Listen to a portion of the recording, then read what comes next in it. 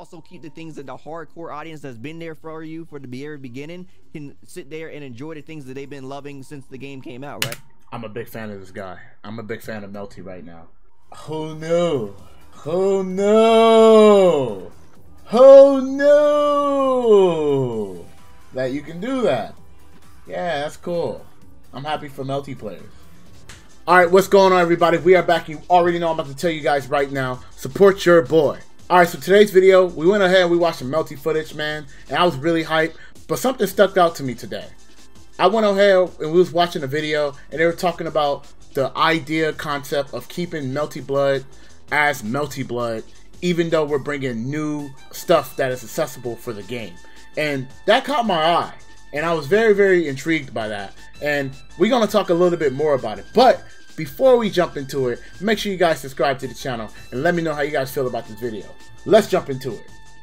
DaikenFGC made a video. If somebody could give you permission, can you post a link in here? I actually want to watch it while we're here. We got 22 minutes of content. I'm already a big fan of this guy already. Apparently, I guess somebody got like an early copy of the game or something like that. And what's his name? What's this guy's name, bro? We need that. We need that disc. Why is nobody on Twitter being negative about this? We need this negativity right now. But a very crucial piece of information here. Actually, they talk about right here. It's a low hurdle as a fighting game. So basically, it's going to be something that's going to be easy for people to get into. So because of that, they're basically saying it's going to be a more accessible version of the game than ever before. A lot of developers are trying to cater to, of course, more casual audiences. So I think this is actually really cool, right? When I was just looking at it, I was like, oh, so these are all auto combos. More accessible version of the game than so that actually makes sense now. He also says something that a lot of developers need to take note of, and he says that he was scared. The person was scared that when he touched the game, it wasn't going to feel like Melty Blood, because people are scared when you make games accessible, you take out things that they're used to. But he said he was surprised that it actually felt like Melty Blood. Who knew that a developer can actually, you know, keep things into a new aspect, like make things to a new aspect to where people want to try out something new, but also keep the things that the hardcore audience that's been there for you for the very beginning can sit there and enjoy the things that they've been loving since the game came out, right? I'm a big fan of this guy. I'm a big fan of Melty right now. Who knew? Who knew? Who knew that you can do that? Yeah, that's cool. I'm happy for Melty players. But what they were talking about here is actually that the rapid beat actually locks you out of doing reverse beats. And if you know anything about Melty games, especially Under Night and stuff like that, reverse beats is very, very strong for doing your pressure, for establishing and reestablishing your pressure, understanding the value of accessibility while not also hindering your players that want something more, right? Bro, that's, I feel like this guy is, preach, bro. Preach. I'm so happy. This is the type of fighting games that when they make it accessible, I want them to do. It's like make it a middle ground so everybody can be happy, right? And not just one side all the time, and then the other side's like, damn you other side for making this situation worse for me type. Accessibility definitely became a buzzword. Free and dumbed down too. I'm always sick and tired of people just using that word and then it's not like used in a good term, so people could not make it seem like basically saying like this is why it's bad because it's accessible, which is not true. You want it to be accessible, but there is a middle ground that you can also meet. And you know a game I actually felt like that was actual kind of middle ground that a lot of people don't talk about? Persona 4 Arena, dude. I thought Persona was actually pretty nice. And then afterwards, like a little bit of Under Night, just a little bit with the smart steer. And then after that, like it just kind of like went all over the place, I felt like. Actually, Cross Tekken did a good job too. The problem was the gyms. But I also thought Cross Tekken was pretty accessible too. And it also kept that balance as well. It was like, yeah, you could do like these chain hit combos, but if you do links, you get more damage. And even some of the best players use the chain boost combos, right? So we actually get a video of it. So this is the A combo. Probably show the B. Oh, that did no damage. So it seemed like it's pretty fast. Now he's showing like the classic combo. You see how much? Oh, so it's like a damage difference. So A and C after successful shield results in a shield counter. B, after a successful shield, results in a cross-up counter which locks on. Oh, that's interesting. That I didn't know. So their actual moon meter, we've seen Arquay do it in one of the trailers before and stuff like that. But this is very interesting, obviously, that they could do it like this. So it seems like, from what I'm hearing, it seems like the sea moon, the moon mechanic is actually very important. It seems like that's where like a lot of the crazy options are going to come out. The more meter you have, right? Which is pretty cool. I think that's pretty interesting, right? I do like that to make it more accessible. They separated the meter. It's kind of like its own thing rather than like you don't have to like spend meter to like do stuff. You have to spend like your moon. So I think that's pretty cool too. And the last thing he said for the explanation was after a shield clash, the attacker can cancel into shield at any point. Oh, so that's very interesting right there. So of course it seems like, do I like the extra bar given after losing a round?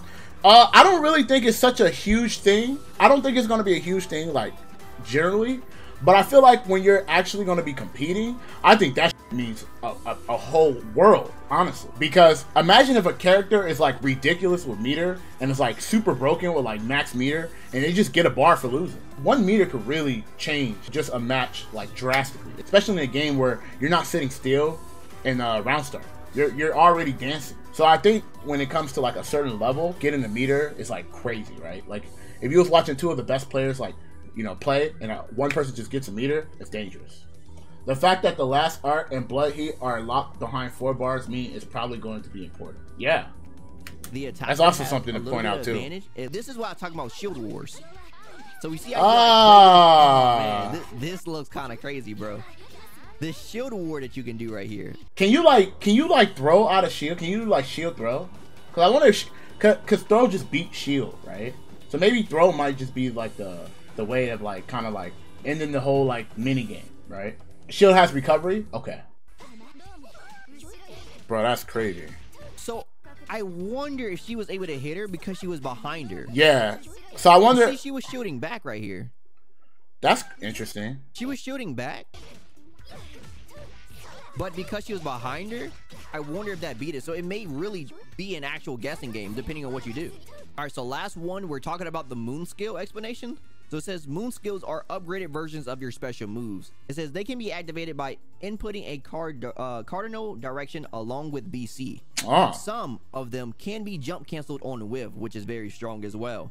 Moon Drive will upgrade your moon skills, and the magic circuit will slowly increase. Damn. Allow an additional air dash and an additional jump. So not only are you going to get better movement, yeah. So normally in Melty Blood, you normally get like a jump and like 2 air dashes or double jump and an air dash.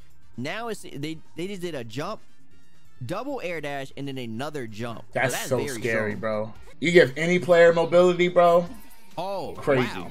Because not only this, but we've been talking about it before, it can be used as like a pause button because it actually just freezes the screen.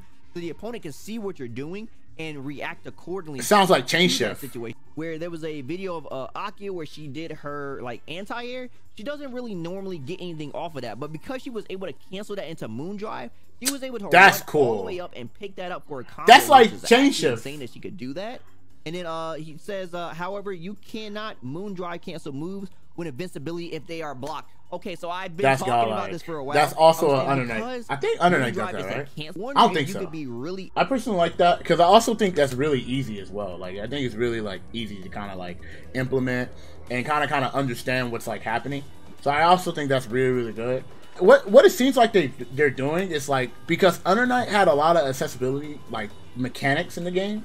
It seems like they're bringing like a little bit of those mechanics and they're like trying to put it into like the Melty world while also keeping the Melty feel. That sounds very promising. Would I play this over GGST if I end up liking it more? I'll be playing both games. I just like the reasoning behind developers just like idea. If it's a great idea, I'm really like for it. I'm like, oh, they're doing this, but they're also making a commitment of these changes, but also making this feel like that has me interested as a player and a fan. So I'm super interested in that aspect. I'm like, oh, so you guys are really thinking about it from like the future of the game and also the new beginning of the game too. It's not just the new beginning and then, oh, we'll eventually fix everything else later. It's more of just like, yo, we're thinking about this here now, and we're also thinking about this in like a year. because we know people are gonna want to play this game, and we want this to also be fun. But we also want the new players to enjoy the game, but we also want the old players to love the game too. So I really like that. The most funnest period is the exploration period when nobody knows exactly what's happening. Nobody. The exploration period is definitely one of the most fun in the game. When you have so many things to go and think about, so many things that you can test, that is the fun part. And I don't know who in their right mind feels like a new player can't do that. You know, exploration is never a hard thing to do. Having no information is the hardest thing. Godlike ass video, bro. That makes me so happy for this game, bro. I personally am super excited of what French Bread is going with this game. I'm sure everybody else is going to be pretty happy. I'm really liking that they were like, yo, they talk about the most important things. Yo, I was afraid that since they were going to go a new route that this was going to happen, but it actually is pretty good. Anime fans stay winning, bro. Facts, yo. I'm super excited for this game, and that video actually made me even more excited.